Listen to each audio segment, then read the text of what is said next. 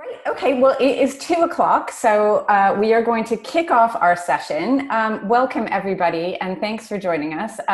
We've had a great time so far on Shine Connect. This is our Shine Connect lockdown edition. It's the first time in 5 years we've done an online conference. And we are really grateful today to be joined by Professor Sir David Spiegelhalter. And David is chair of the Winton Center for Risk and Evidence Communication at the University of Cambridge. You may have seen him on TV or heard him on the radio. Certainly there was a period of time a few weeks ago where every time I turned on Radio 4, he was there talking about numbers and stats. He's a fellow of the Royal Society. He was knighted in 2014 for services to medical statistics, and he has a best-selling book called The Art of Statistics. So I'm feeling slightly intimidated, but oh, there's the book. Great. Perfect stocking stuffer for Christmas, I'm sure. Yeah. So David, I am going to hand it over to you. If anyone does have any questions as we go along, please feel free to put them in the chat box and we will ask them as we go.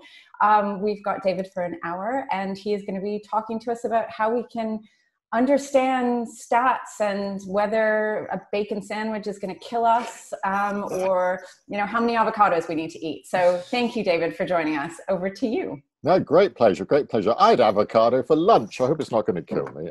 Anyway, yeah, no, real pleasure. Thank you so much for inviting me to join this. And well, we've got an hour. I've got some slides prepared, and I can talk about stats, forever and ever. But I don't just want to give a lecture. There's no point in me doing that. So, what I'd like to do is I'll chat about some stuff. And probably for about 20 minutes or so. And then I'll take a break and I hope people are asking some questions and then I can go on to other things. So basically, I've got general stuff about stats, I've got stuff about COVID, and then I've got some funny things to end with. So I got to fit in the funny things to end with before, but I'll do those at the end. So that's if that's okay, that's how I'll go. But please send in questions, anything to do with stats, and I shall do my best to answer them. But just let's start off by me sharing my screen, and I will try to then, making sense of it's. I'll share my images. Pretty awful title, I realize, making sense of statistics. But it's very nice of you to join when I give such an awful title for a talk. But never mind. Just to give a heads up to. Oh, sorry. Oh, my thing doesn't seem to be working. Oh, I know. I've got to turn it off. Let's see if I can get my clicker to work. Okay, great. I work with a lovely team of people in Cambridge. This is from last year, so they changed a bit, but largely psychologists and things. So although I'm a statistician, I work in the maths department, although I'm formally retired now. So much of my work is with psychologists, and I'll talk about, and designers, and I'll talk about that later. What I have done is, over the last 10 years, so I've done a lot of communication work. I don't know, any of you are Wipeout fans? I did do the Big Red Bulls, in 2011 and got on quite well. I could even show you some of that if we're really stuck for content. But maybe you're not Wipeout fans, but I was, and so I got on the program. Okay. The reason I want to do this, practically, is this is my son, Dan Spiegelhalter, and he had retinoblastoma, it's a genetic cancer, eye cancer, and which he had, and that's when he's 5 years old, and he had radiotherapy and went through all of that business. So that's all rather familiar to me, and I'll come on to my history a bit later.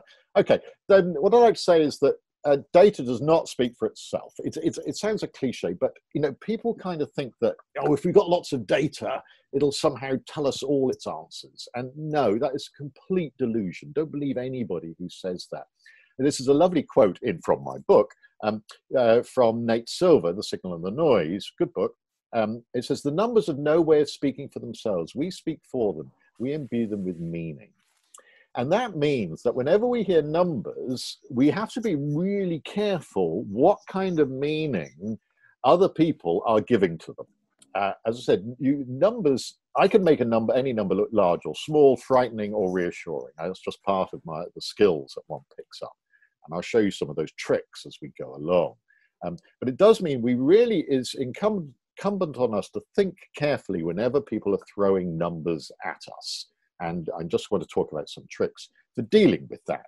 Okay, so someone collected these wonderful Daily Express headlines. This is just from a short period of 1 year. Can you look at all those things? Processed food, cancer's danger. Yogurt stops heart attacks. That's one of my favourites. You can tell a huge number of ones about, Alzheimer's, arthritis, dementia. Yeah, it shows the age of the people that the Daily Express is being aimed at. Busy roads can cause dementia, or eat curry to beat dementia. That's a cool one. So we're bombarded with that stuff all the time. Now, of course, we're bombarded with COVID headlines, but normally we get this sort of stuff all the time. And this is something that we really need to be able to be wary of. So here's an example. This is what can happen to a respectable scientific study largely, in this case, by the press release. This was a particularly boring Scandinavian study, socio-economic position and the risk of brain tumor. Okay, so what they said, in the abstract, this is scientists, language, we observed consistent associations between higher socio-economic position and higher risk of glioma.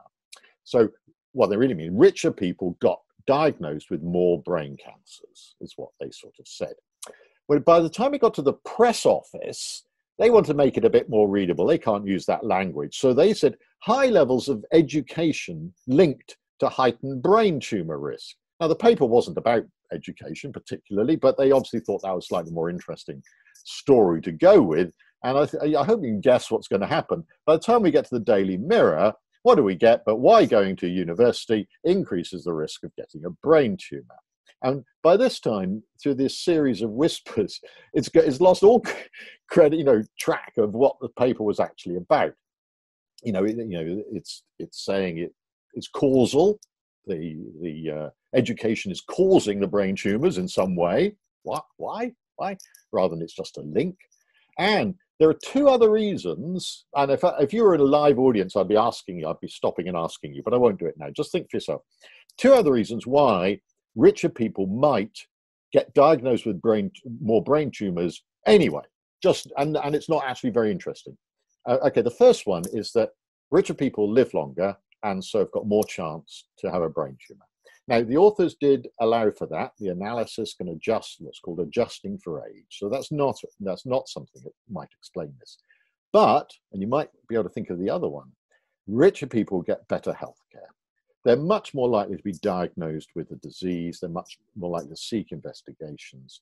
And so that could be an artifact that could lead to the bigger diagnostic rate. Okay, so there's not actually much of a story, but look at the headline.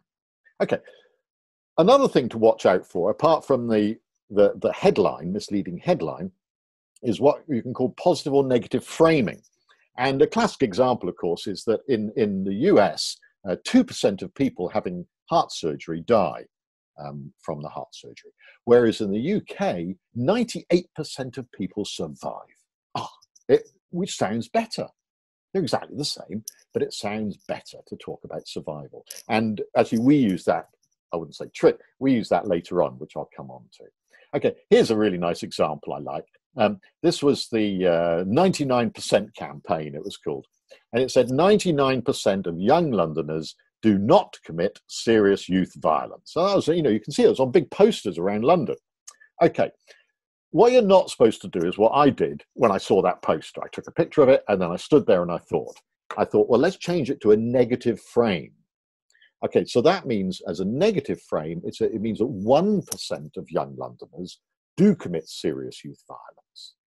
Now, then I can make the number make it look big by saying, well, what does that correspond to in terms of numbers of people? And in fact, there's about 8 million people in London, young, if we call young between 15 and 24, there's about 1 million. There's about 1 million young people in London. Now, 1% of 1 million is 10,000. Oh my goodness me.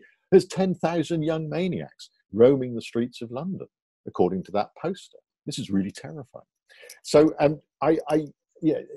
again, the numbers do not speak for themselves.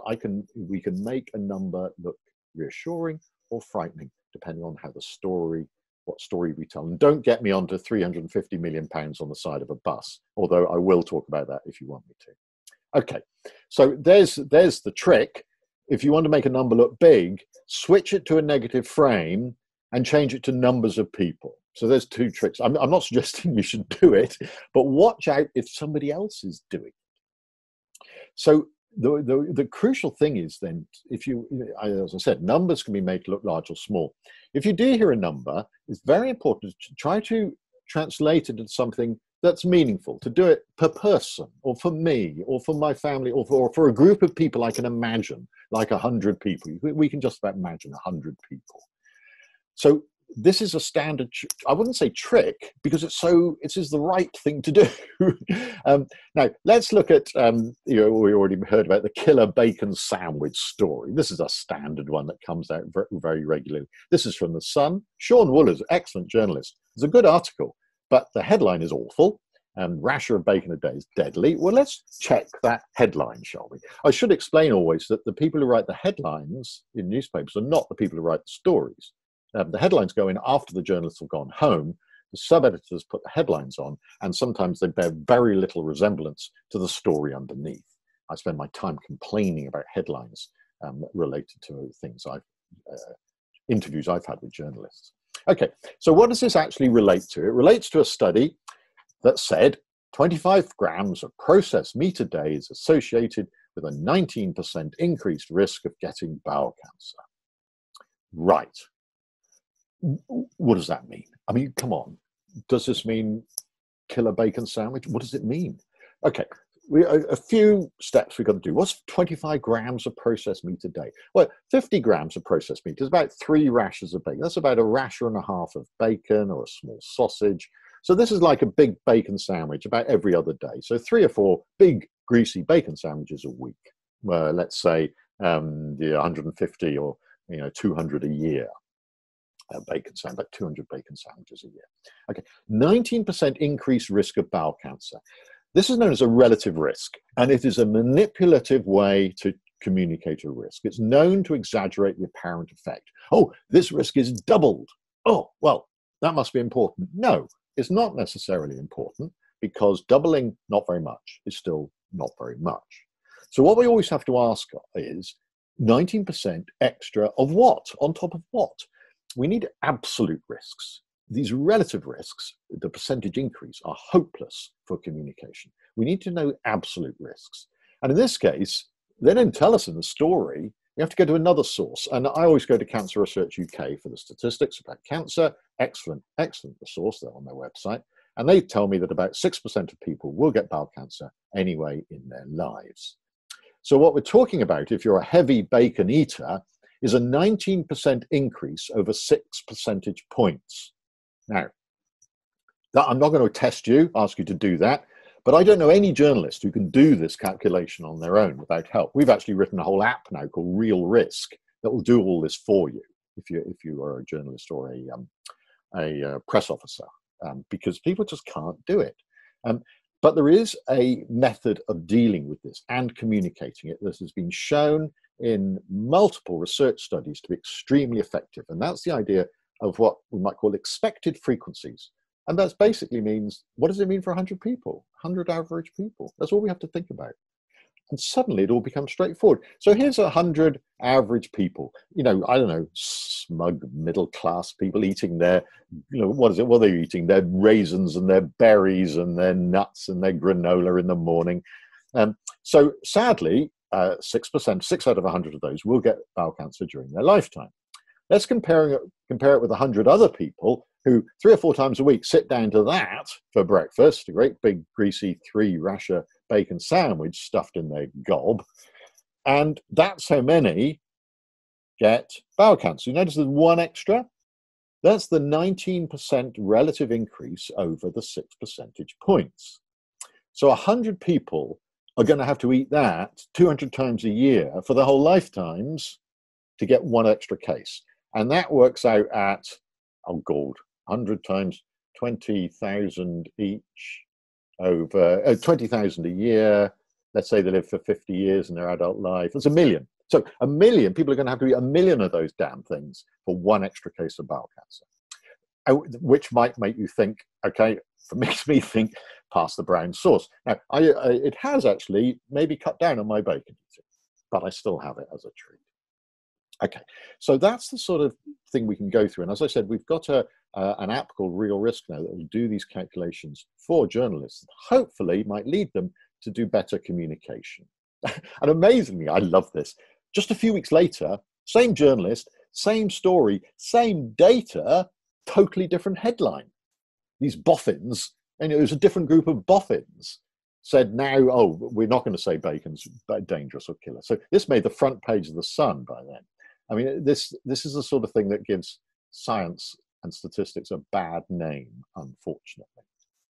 Okay, I'd like to talk about something that's more serious now, which is work we're doing on communicating the potential benefits of treatments to women newly diagnosed with breast cancer. So this is a more serious stuff, then we'll get on to the funny stuff later. Okay, so we've, with all my colleagues, psychological friends, web designers, have put a front end on this Predict tool, which is originally started off for doctors, but now patients are using it themselves to help patients and clinicians see how different treatments for early invasive breast cancer might improve survival rates. And I could go online and demonstrate it, but I'll just click through some slides. You click on it and you fill in your details of what your clinical details. So this, just the basic stuff, your age, tumor size, 20 millimeters, tumor grade 2, detected by screening, 2 positive nodes, etc., etc., and what treatments you're being considered for. And we're assuming this woman is being considered for all treatments. And this is the absolute raw data. This is what the doctors wanted as their main summary, because they use this in the multidisciplinary team meetings when they're just thinking together of what treatment they might recommend to the woman. And so this says that for surgery alone, we'd expect someone this age, that there's people of this age, 46% of them would live another 15 years. In other words, till they're 80. So about half would live till they're 80. And that includes both dying from breast cancer and dying from other things. With hormone therapy, we'd expect that rate to go up to 54%. With chemotherapy on top, up to 61%. With trastuzumab, Herceptin, up to 65%. And bisphosphonates, up to 67%.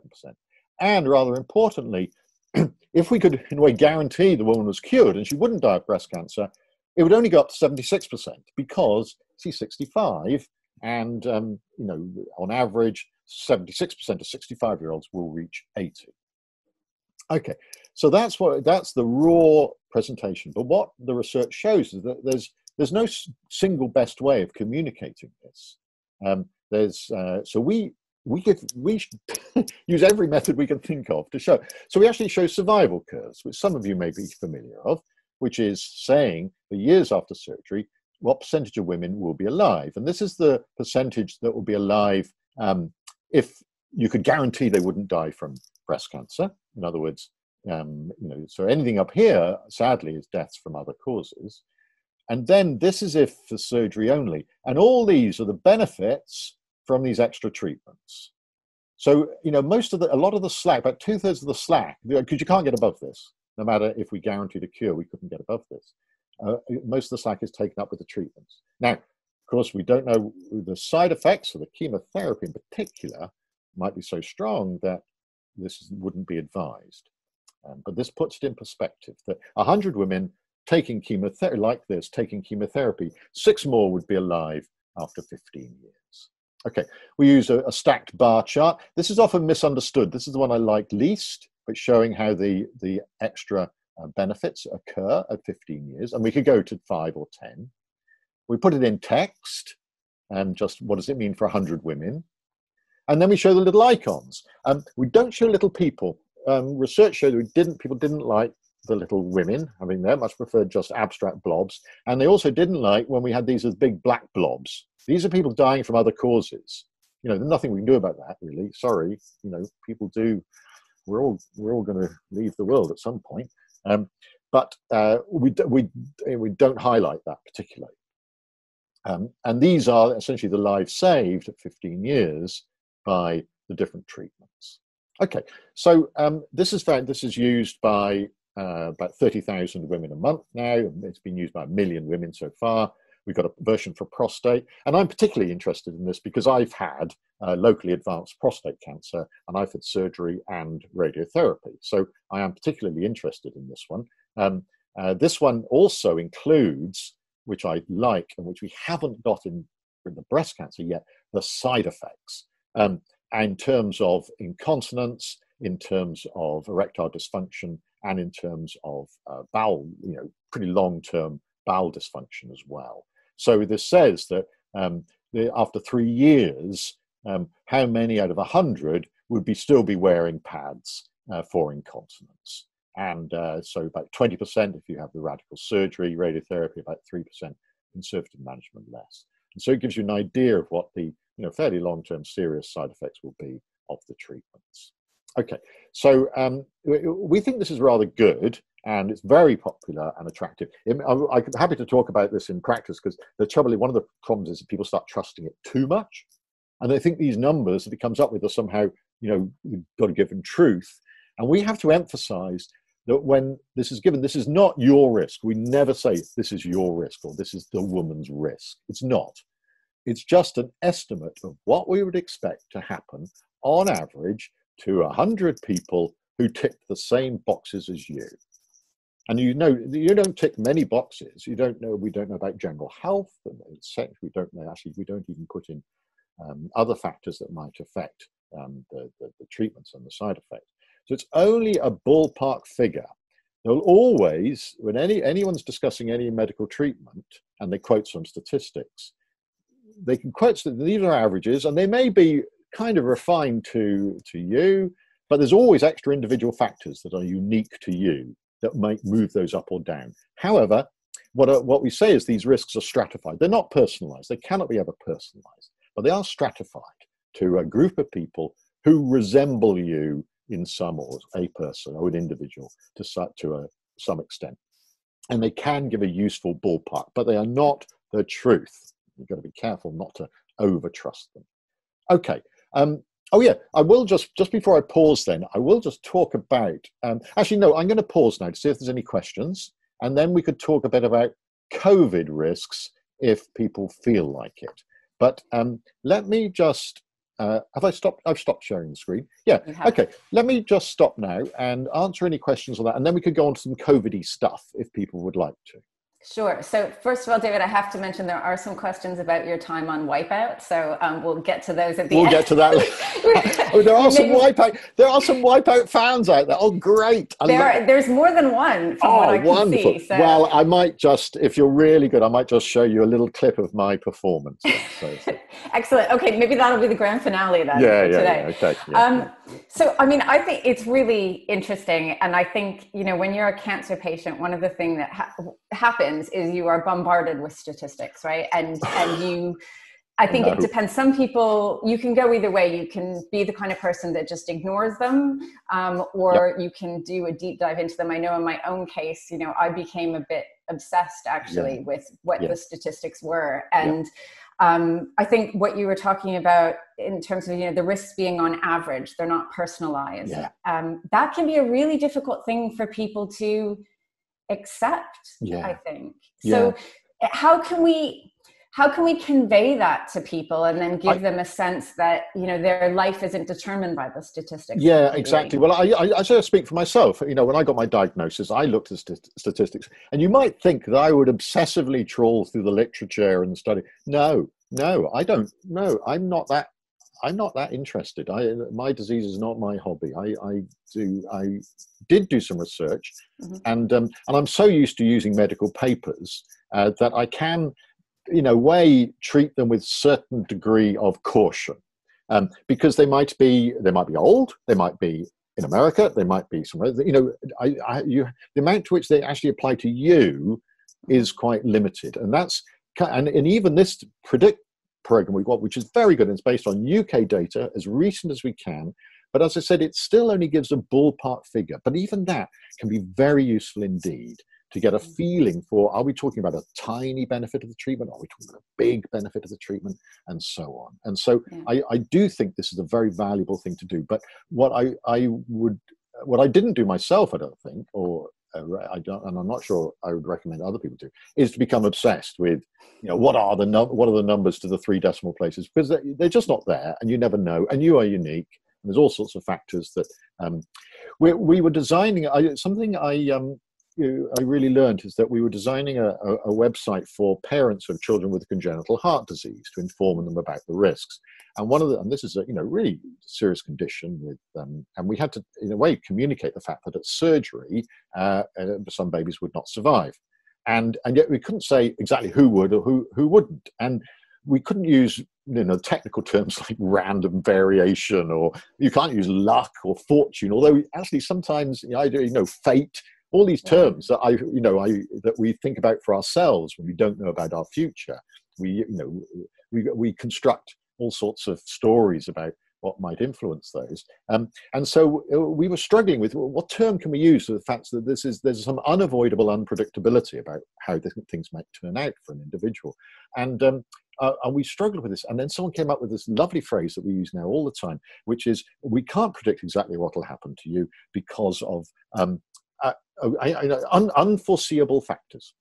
Mm-hmm. Unforeseeable factors. Not unforeseen, because that would suggest that somebody should know. No, unforeseeable. That actually there are things that will influence what happens that we just cannot control ourselves.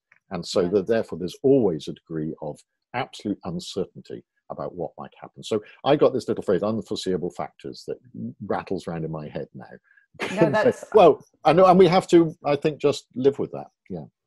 Yeah, and I think it's interesting. I mean, I know we'll talk about COVID in a few minutes, but I think that's one of the things that you've seen the world grapple with, isn't it? The uncertainty at the moment. COVID has been a fantastic education to everybody about how little is known about so much, and how the inadequacies of modeling and the limitations of statistics and so on. So it's been, whereas we in the trade have known this forever. We've known how little is known, and how the statistics are often not very good, and we don't know what's going to happen, and so on. We're very familiar with that. But to have that sort of exposed to the general public, I think is very healthy. But it is a bit of a shock, I think, for many people. Absolutely, and I think amongst the Shine community, there were quite a lot of people who kind of thought, well, I've been living with this kind of uncertainty for years. So, pull your socks up, people, get used to it. But we've had some really good questions come in. I noticed the numbers going up.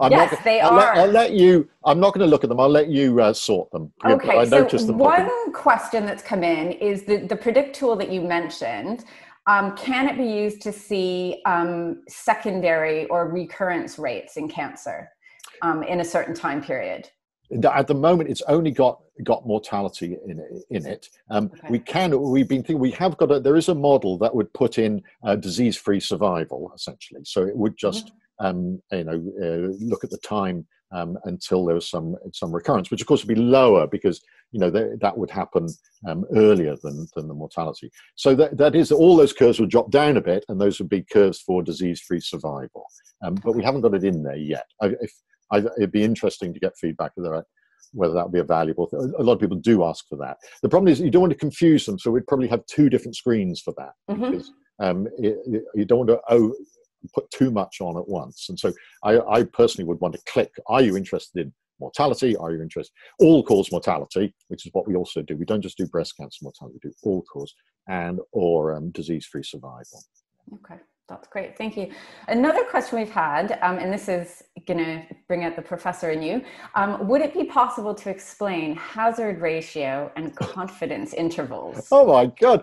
Well, it's amazing. I didn't expect to be asked this. I told you, people like stats. No, it just shows the sophistication of an audience like this, and that's such a joy to talk to an audience who are experienced patients, and who are used to hearing this kind of stuff. Okay, hazard ratio basically is it's a relative risk of the bacon sandwich sort, applied to a long-term follow-up of patients. So it's basically a relative risk per year. So if you've got a hazard ratio of 1.5, it means your risk of the event, either the recurrence or the death, whatever, is 50% higher for every year that you're followed up. So it's essentially, it's a relative risk per year, but it's over a unit of time. So it's always based on a long-term follow-up. A confidence interval, and we can put those on predict. It's basically the margin of error around one of these numbers that we put on that allows for the fact of the limitations of the size of the database, essentially. So we can put, so that would be, if you've got a large database, those would be quite narrow. A small database, they'll be much wider.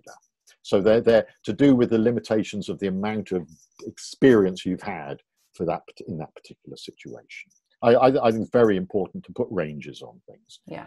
We argued about whether that should be the default or not. No, the default is just to give a single number. But okay, that's great. Great questions. Wow.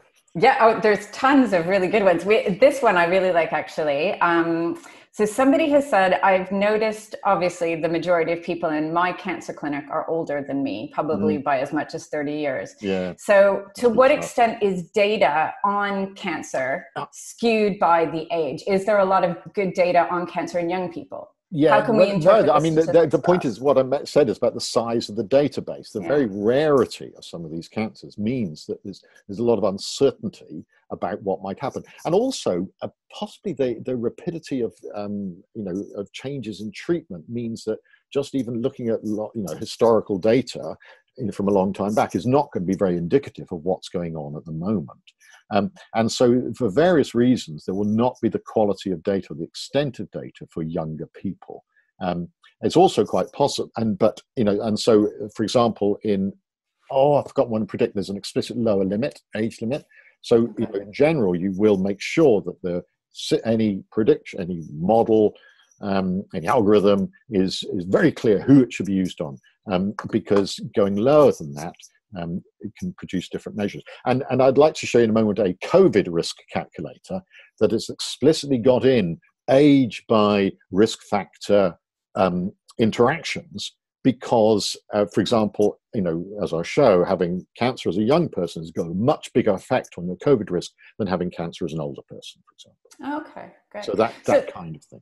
Because I remember I was diagnosed with cancer when I was 34, and I was diagnosed with non-Hodgkin lymphoma, which is a disease much more popular in the sort of 70-plus man. Yeah. And I found it very hard to understand, okay, well, what does it mean for me when they say, there might be 20 years survival, and I think, well, that only takes me to 54.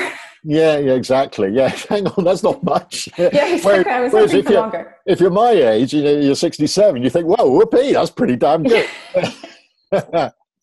So it makes it really difficult. Yeah. Someone has also asked, and this is about science communication. So they said, you've mentioned that headlines change all the time. Yeah. Do you think that this is due to poor communication, or is there, some kind of crisis in the way that people think about science and how they explain it? Does it undermine faith in science? Yeah, I think it might. So, look at those ridiculous bacon sandwich stories. Why would anyone take any notice of any of those headlines when they're changing every few weeks? And it wasn't even as if the data had changed. It's just different boffins, as I said. No, I think there is a real problem, but that's a lot of the problem there is the media communication of science. Is that, I would say that the only real scientific studies that should be given a high media profile are ones that are perhaps systematic reviews of the literature, where people bring together what's known and produce a kind of fairly definitive statement about it. Because those are not going to change rapidly. If every new study that somebody's done on possibly not very many people, they write a press release and it gets a big headline because it sounds cool and interesting. No wonder, and it might very well be in conflict with what people have heard before. And the problem is the very fact that it does go against what people have heard before means it's more newsworthy. And so the journalists go for it. Oh, I've got I'm not cynical. But do you know this story about Groucho Marx? It's got this lovely thing. He said, Groucho Marx said, I would never join a club that would have me as a member, which is a lovely paradoxical statement. And I've got my Groucho principle for reading these health stories, these headline stories. The very fact that it's appearing in a newspaper is reason not to read it.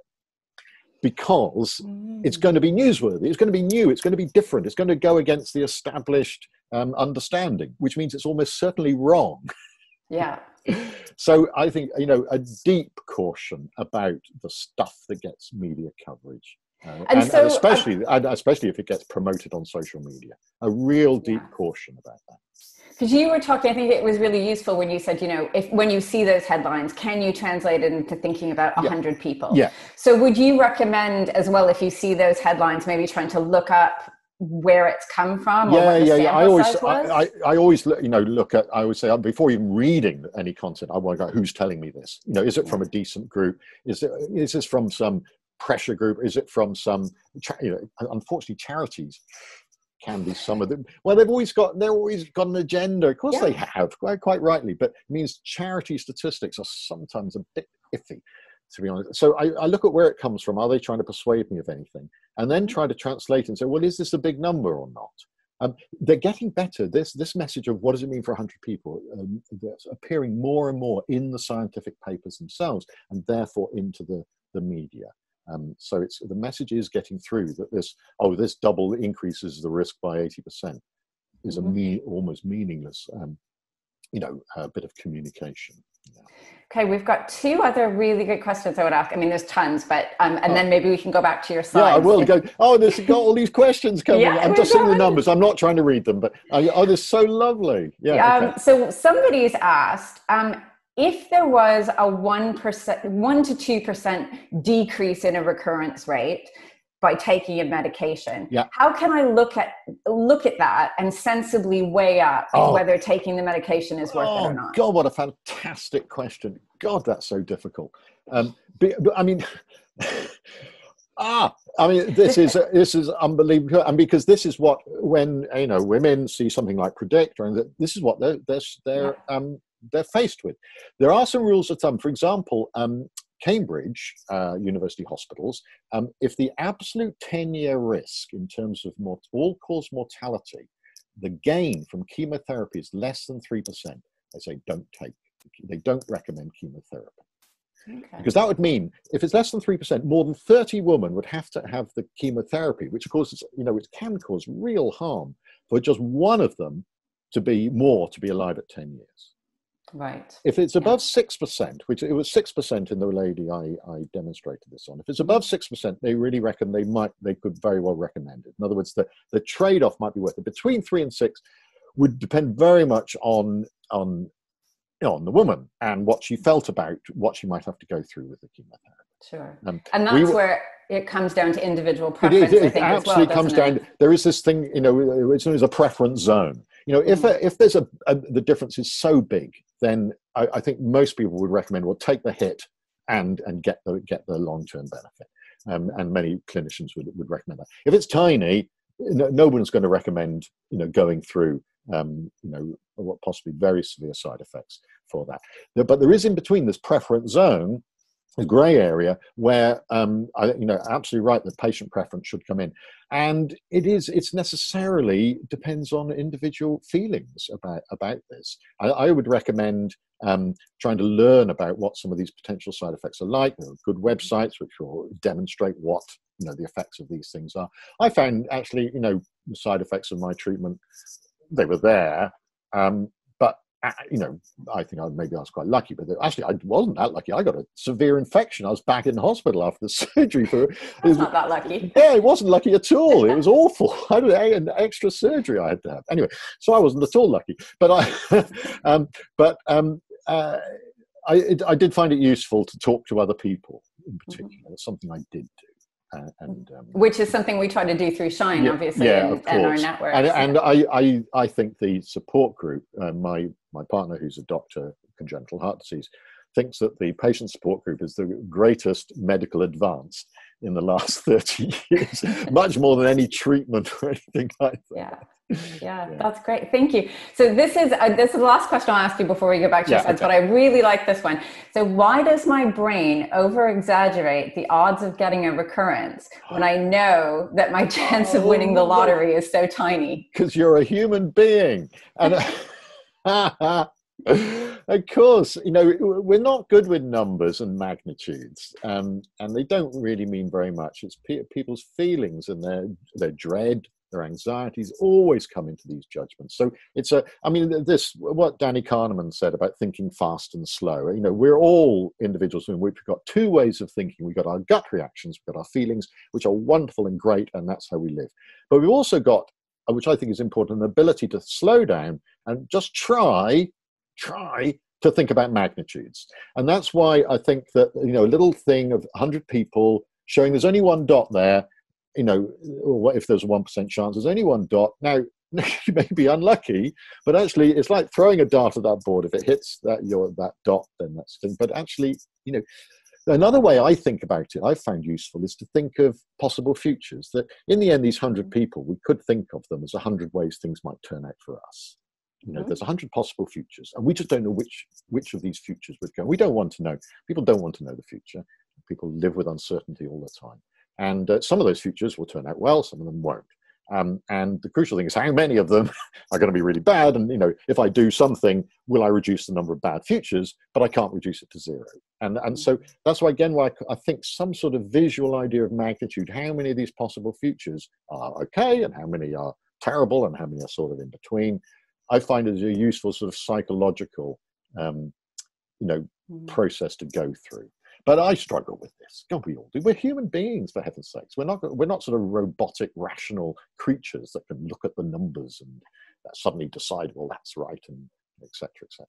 No, we can't. Can I show you this COVID risk tool? I'm going to, then we'll come back and I'll show you do some laughs, I think. Oh, getting all these questions in chat is so lovely. But I'd like to show you this. Actually, I'm going to go on a website. I'm going to share the, hang on, where do we go? Let's go on to, or maybe I've messed this up. Just a moment. It's all right. You've got lots of fans here. Yeah, well, they're good. No, but I don't want to miss it. I want to actually show you this online tool, if I could find it.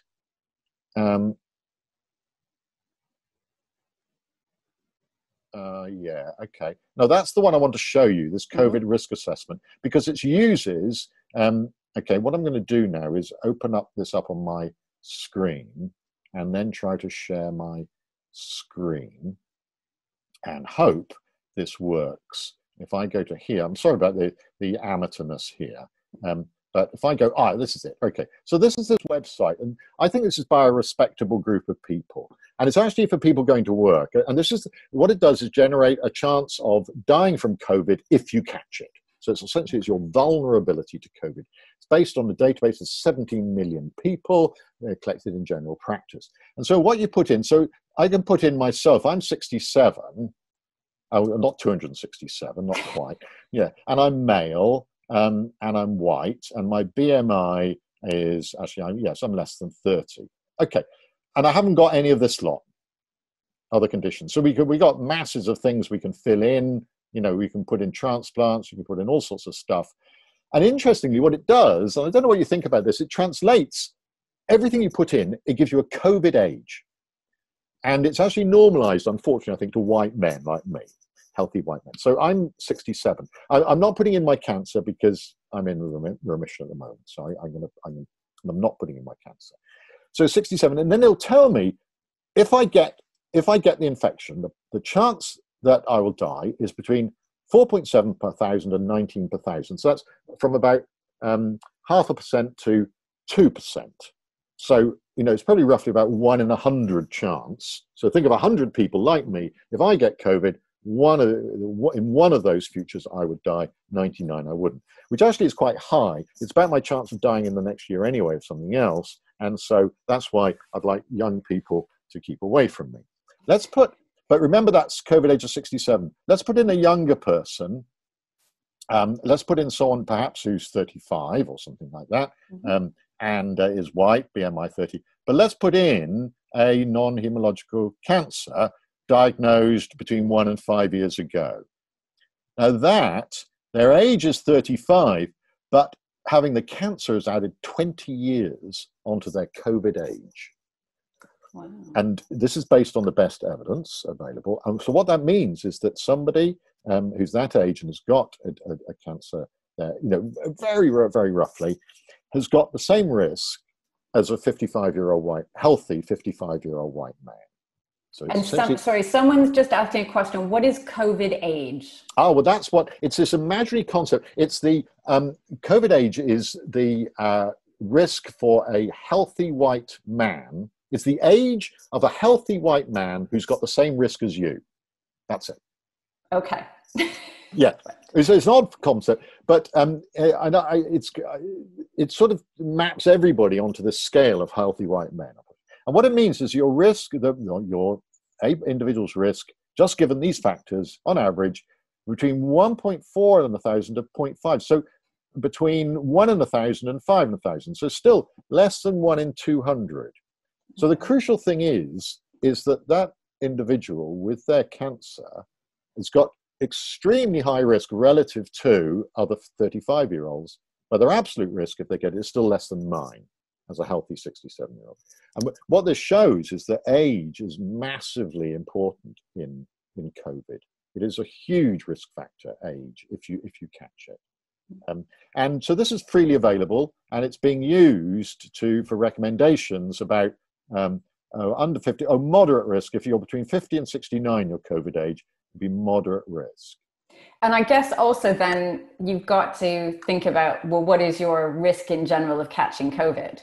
Oh yes, yeah. Because this is if you catch it. Yeah. So I mean, basically, what it would say is that if you are particularly of high risk, if your COVID age is above 70, either because you are above 70 or you're younger and you've got some medical conditions, high risk, then you've got to take particular precautions. So what this is a kind of evidence-based or risk-based criteria for shielding or for protecting yourself or whatever. And it is rather different from the current shielding list. Mm-hmm.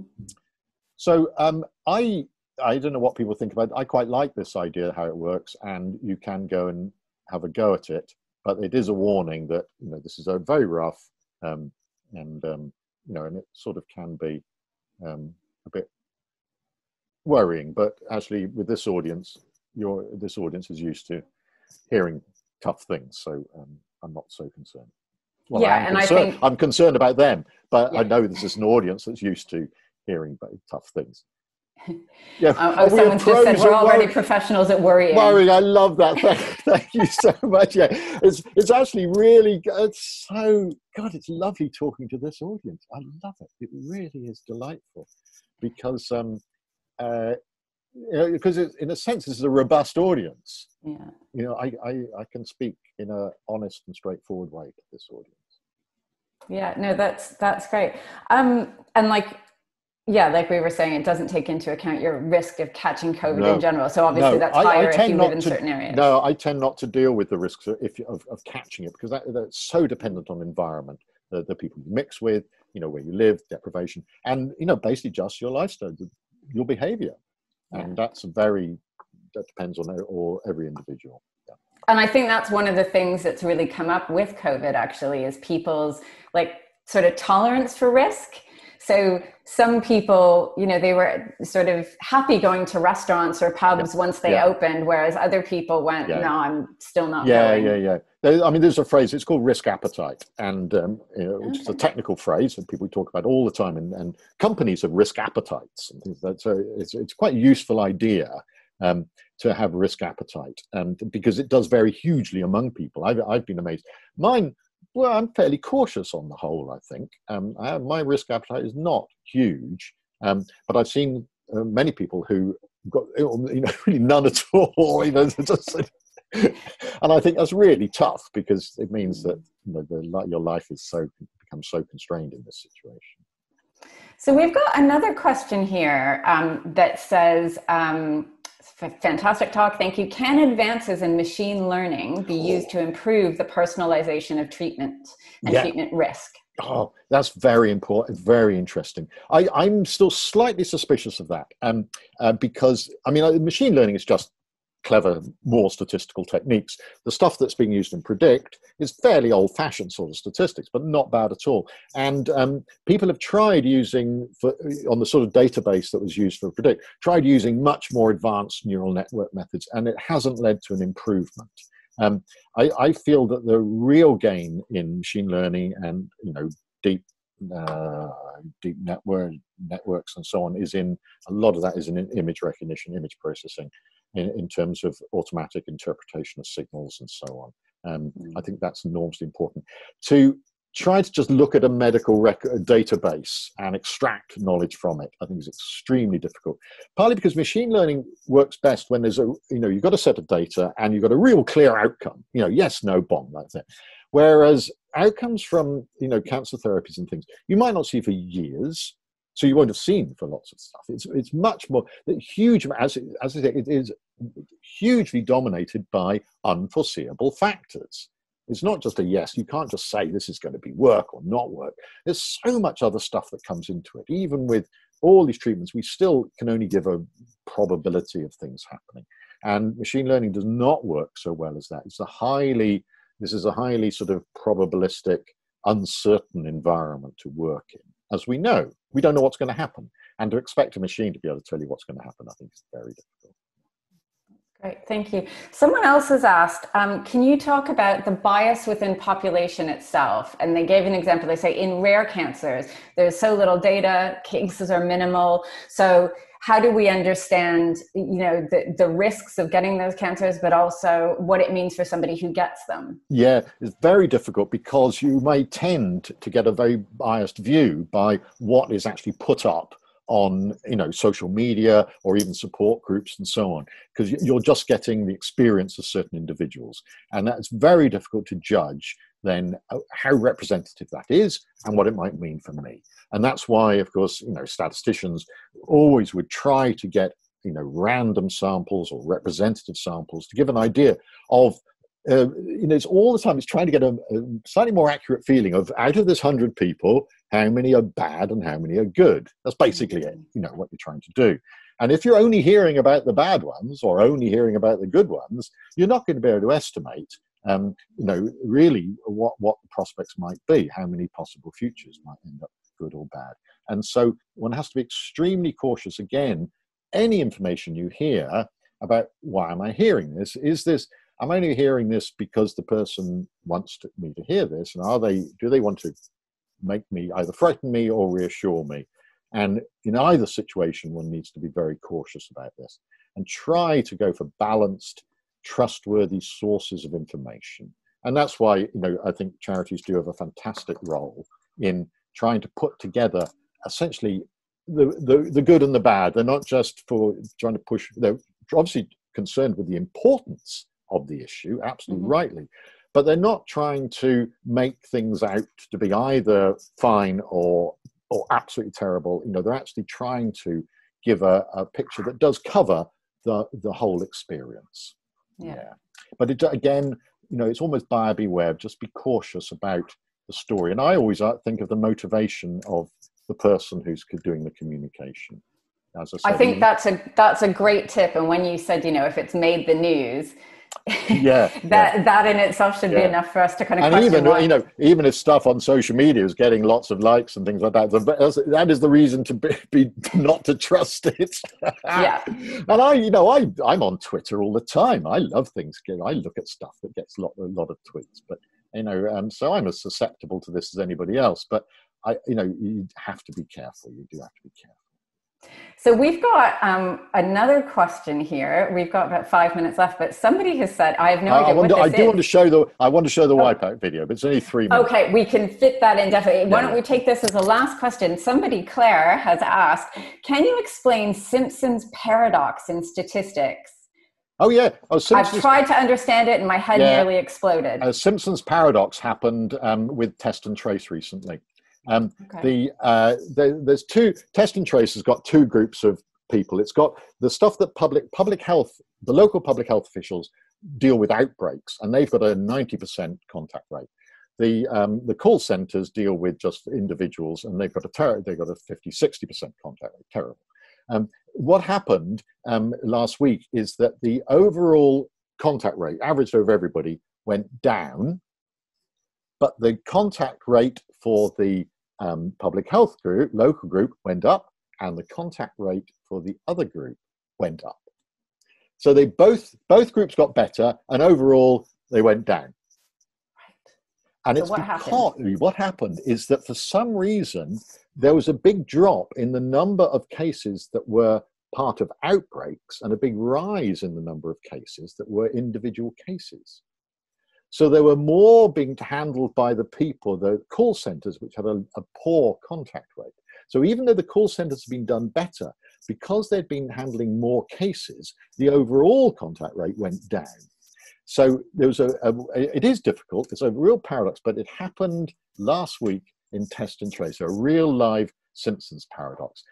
Each individual group got better, and overall things got worse.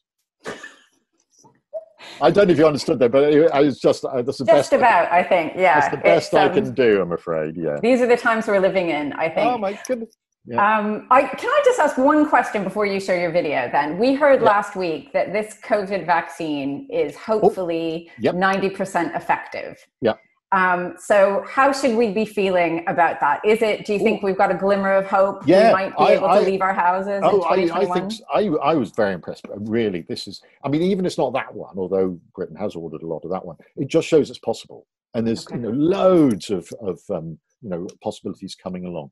It's extraordinary. And although they didn't say, they ran, I love clinical trials, and I used to work on Pfizer clinical trials on data monitoring boards, which decide when trials stop. So I knew all about this and looked at the protocol. And essentially 20,000 people got the injection with the vaccine, 20,000 people got the injection with a saline solution, but went through the whole vaccination process. And out of those, when they followed them up, it looks like 86 in the saline group got the virus, and 8 in the vaccinated group got the virus over the same period of time. Now that, you don't need fancy statistical analysis to say that's pretty damn good. And please pass me the vaccine. That's pretty damn good. And I think it is extraordinary how that's happened. And there will be others coming along as well. So it was deeply impressive and hugely encouraging, because we're going to have a tough winter, tens of thousands of deaths. And it's going to be really tough. Yeah. But hopefully we can do this again in person one day then. Oh yeah, that'd be great. I'd love to see this audience. So I just know I have clicked on the chat just to see all the chats. They're very nice comments. Thank you very much indeed for the nice comments. No, we're really grateful to have you. So can we see your video? Oh yeah, can I just show you? Let me just hang on just a moment. Let me try you. Let me do this. Let me go on to share screen, make sure the video, okay, I hope this is going to work. Wow, this is incredible. The total wipeout course, it's beautiful. Look, down there. Is that 20 ordinary everyday Brits, including a railway engineer, a poker player and a penguin keeper I can see waving? Ah, this is Professor David Spiegelhalter, OBE, and he's a professor of risk. What this means is that if I'm going to qualify, I've just got to get below 3 minutes. Yeah, right. Below 3 minutes is the key, and off goes the professor towards the nasty snowballs. Yes? Yes? Uh-oh. Yeah, I know what he did there. He followed the y-axis when he should have followed the x. On to Granny's house now, a risky destination. All right, Professor Spiegelhalter. Oh! Yeah, he could still be doing this in under 3 minutes. All he has to do is clear both logs. Ow! Big ow! The gentleman doth profess too much. Despite that risky performance, Professor David Spiegelhalter, OBE, climbs to the finish in 3 minutes 17, just shy of his target. Now, taking the lead, it's Suspicious Helen, followed by Saxy Fiona and Carolyn from Outer Space. In fourth, it's Ball Crossing No Meat Marina. In seventh, Rob Boy. And scraping it through to the next round are Professor David Spiegelhalter, OBE, Ali the Penguin King, and Guinea Pig Mel.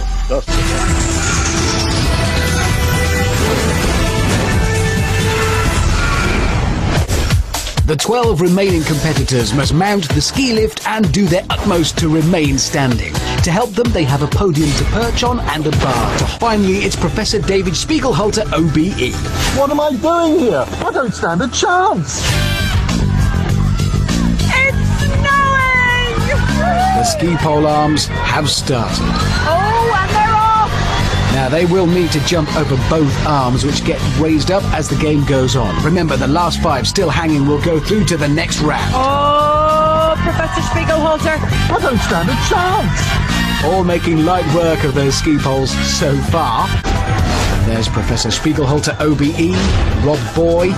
Those poles are getting higher now. There's John. And John again. And James. Oh! They are not letting go. No. There's Mel. Oh no, go, Mel! Oh, Mel! Hence now, the next 2 to 4 will be out of the competition. Marina, Suspicious Helen, Professor Spiegelhalter, OBE. Ow! Ow! Ow! Ow! Ow! Oh, no! Just presenting himself to that arm there. That's undignified. So Professor Spiegelhalter, OBE, is the next victim of this first ski lift. Yeah, I was robbed. I was. How sore did you feel after I was that? a bit bruised, but not too bad, because it's amazing, because you're so padded up that you can get hit by this thing and it really flung through the air, and it doesn't actually hurt. They must have experimented with this and found out that it worked all right. But, yeah, that was my career high. That was a great achievement. I like that you calculated the time and the risk for yourself, though. So. Oh yes, yeah. No, I did my homework, and I took that seriously. I did the statistical analysis, trained for 3 minutes, and it worked, because it's tough. It is really tough, very, very hard, tiring. Well, David, thank you so much. We've had amazing comments and questions, and people are saying this has been brilliant. This is the best stats talk they've ever heard. So we can't thank you enough for joining us. That doesn't say very much.